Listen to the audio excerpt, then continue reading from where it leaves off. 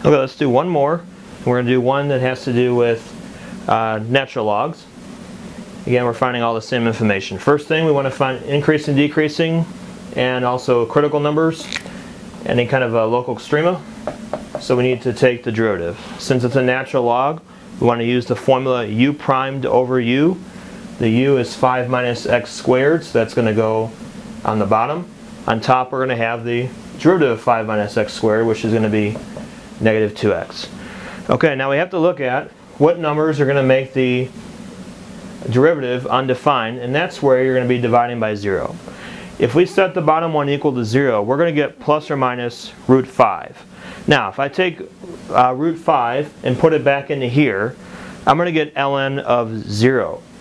And what that means is that it's not defined on the original one either, so I'm not going to find any critical numbers for setting the bottom equal to 0, because the numbers I got, the answers, they're not defined on the original function, so they're not going to be critical numbers. The other way to find critical numbers is where you take the first derivative, set it equal to 0.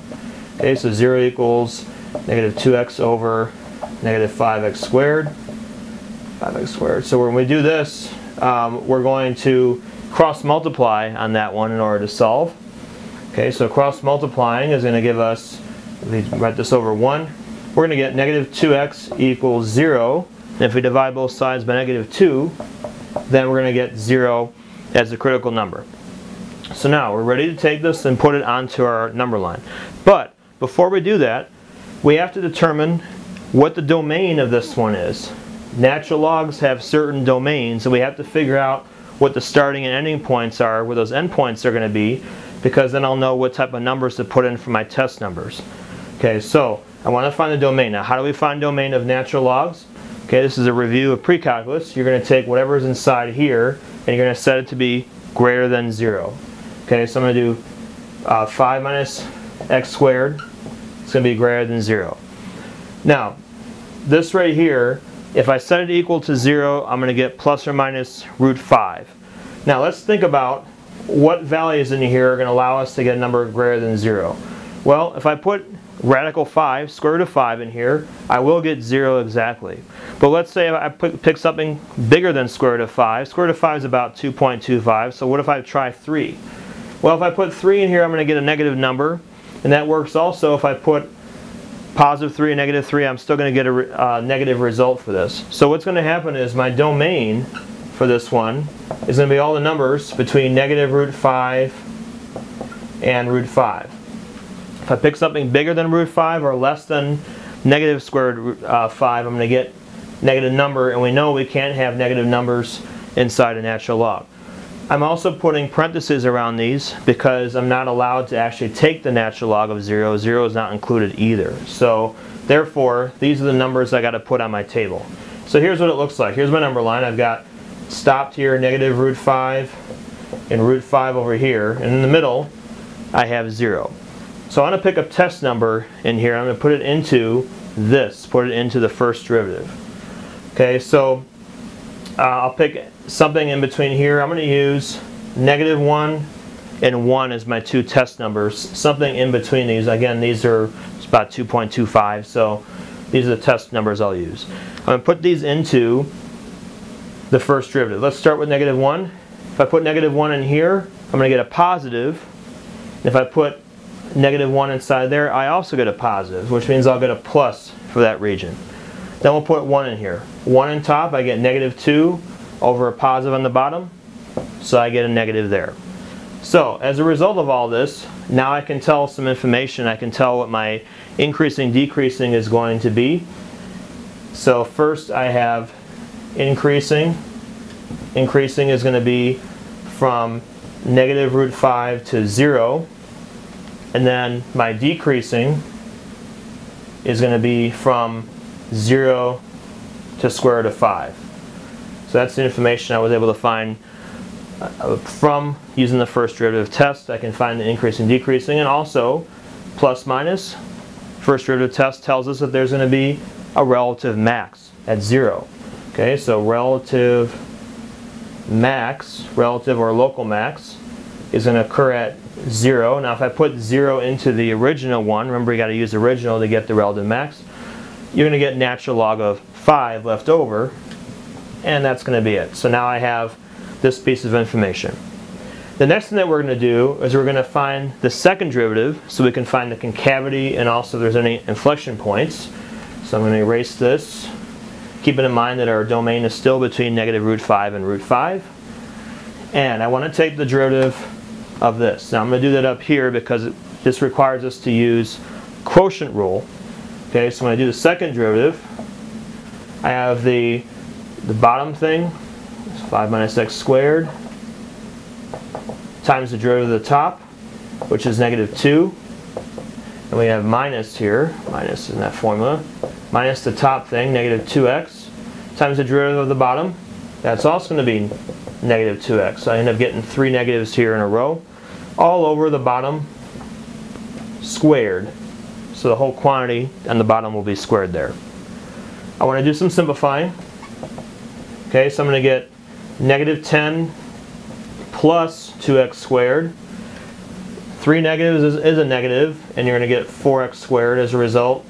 And then this, I'm not going to expand this at all, I'm just going to leave it in that form. The last thing we can do is do a little simplifying step, and I'll just do that over here to get our final answer for the second derivative. When we clean that up, we're going to get negative 2x squared minus 10 over 5 minus x squared squared, and if you want to do a factoring step on that, you could do that also, but basically that's going to be our second derivative. Now let's take a look at that and see if we can find any possible numbers to put on our number line for the second derivative. We have the same numbers as before. We know that negative root 5 and root 5 will cause this to be undefined, but again, that's not defined on the original one, so we don't need to worry about that. The second thing is we're going to take that, set it equal to 0. So if we set it equal to 0, whenever you have a fraction like this, the shortcut way, instead of doing the cross multiplying, the simplest way to do that is just simply take the top and set it equal to 0, because we know with fractions, 0 divided by anything is going to be 0. Okay, so we're going to set that equal to 0. We're going to add 10 to both sides, divide by negative 2. Okay, now we get x squared is equal to negative 5. We can't get a real answer for that. So that's going to give us a imaginary number. So therefore, there's not going to be any points that we're going to put on our number line except for negative root 5 and root 5. So let's do that up here. Okay, so we have negative root 5, and over here we have root 5. That's going to be it. There's no other numbers that we found by setting that equal to 0 or where the second derivative is undefined. So therefore, we just got to pick any number now between negative root 5 and root 5. Remember, we still got to use the second derivative. Let's use 0. That's the easiest one to try. If we put 0 into the second derivative, we get negative 10 on top, and that's going to be a positive on the bottom because it's squared. Therefore, we get a minus. Now what is that going to tell us? That tells us that between the entire interval, it's going to be concave down. Okay, so first of all, concave up is going to be none. Okay, there's no concave up at all because there's no pluses anywhere here.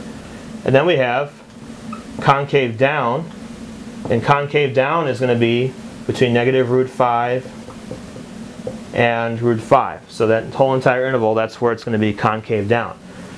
Inflection points? None in this case, because there's no change in concavity at all, and there's no other number we saw inside here. It's negative all the way down. So therefore, we can say no inflection points. Okay, now that we have all this information complete, I'm going to clear all this out so that we can do the graph. Here's the information we already found. Now, the other thing we want to find before we do the graph, we should do intercepts. This right here is a relative max, but we also notice that that's going to be a y-intercept. It's going to be good to find the x-intercepts. So let me do that over here so we have some more space. X-intercept is where y is equal to 0. So we have 0 equals natural log 5 minus x squared. Now, if we want to solve this, what we're going to do is there's not really a name for this. Take the e of both sides maybe, I'm not sure. But you're making e down here as a base, and then you're forming this as an exponent. So we're doing that because that way we can cancel out the natural log. e to the 0 is 1. E and ln is going to cancel out, and you're going to get 5 minus x squared. So now we just got to solve that equation. That's going to give us our x-intercepts. Subtract -4 equals -x squared. When we divide by negative and square root everything, you're going to get plus or minus 2 for your x-intercepts. So I'm going to add that over here. X-intercepts are going to be 2, 0 and -2, 0. Those are our two x-intercepts. These are two other points that we're going to have on our line. Now, as far as graphing is concerned, natural log of 5, if you put that into a calculator, that's going to be about 1.6, and that's going to help us now to put everything all on the graph. So let's make a sketch of what's happening here. So I'm going to plot these points. I have 0 and about 1.6, so about right there. It's also going to go through 2 and -2. Okay, now what about our domain? Our domain before we said was, go ahead and rewrite that here, your domain was -√5 to √5. What does that mean as far as natural log is concerned? Well, natural logs we know normally have vertical asymptotes. That's exactly what happens here at -√5 and √5. So again, we know this is about 2.2 approximately, so a little bit past 2, we're going to have some vertical asymptotes. Again, we know that because regular natural log, if you didn't have the x squared in it, normally you would have a vertical asymptote there. In this case, because you have the square there, we end up forming two vertical asymptotes. So what will happen is it's going to be increasing from -√5. So again, the graph does not exist after these points here because the domain is only between these two dotted lines. It's going to be increasing all the way up to 0, which means it's going to have to come up here, hit that point. It's going to go there. We have a relative max, so that means the slope of the line is going to be 0, so it means it's going to bend and come back down again. And that makes sense because you have decreasing. Also, what I know is it's concave down, so it makes sense that it's going to be curving down all the way through for the entire one. Now in the notes, because of technology, it doesn't display this going down far enough, and your graphing calculator does the same thing. It's going to show the graph stopping here, but it actually does not stop.